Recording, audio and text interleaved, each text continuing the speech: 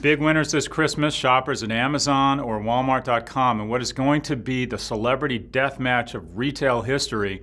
Walmart has announced a new program to offer effectively a Prime-like service, free delivery for only $50 a year versus Amazon's Prime at $99. Walmart's e-commerce business grew 30%, besting Amazon's 22%. Our money is actually on Walmart here. We think the future is multi-channel and the consumers want digital to serve as the connective tissue between sites, the stores, and consumers, and obviously Walmart has that retail footprint. Now, some of the data here is conflicting. In a recent survey, 56% of Walmart shoppers had shopped at Amazon.com in the last 30 days, whereas only 17% of Walmart shoppers had shopped at Walmart.com. This is gonna be Ali Frazier.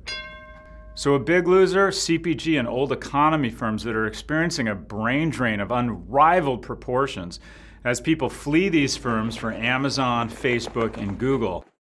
We conducted an analysis on LinkedIn of the migration patterns of employees between these firms, and based on our analysis, over 600 P&G execs and over 300 at L'Oreal have left for a job at one of these three firms. How many are going back? Almost nobody. Now, it's not all wine and roses. If you look at churn rate, Amazon and Google have some of the highest churn or the worst retention of any of the Fortune 500, and then Procter & Gamble has some of the best retention. So everything is a trade-off, but again, people are headed one way here.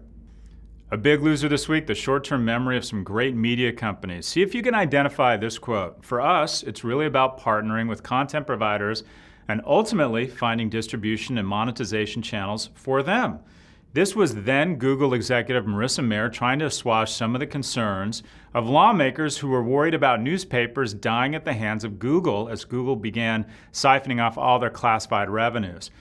Well, the same thing is about to happen again. Facebook announced Instant Articles, a publishing platform that lives natively on Facebook and hosts media partner stories such that consumers never have to leave the platform. The quid pro quo here, the media company gets to keep all the ad revenue, but here's the problem.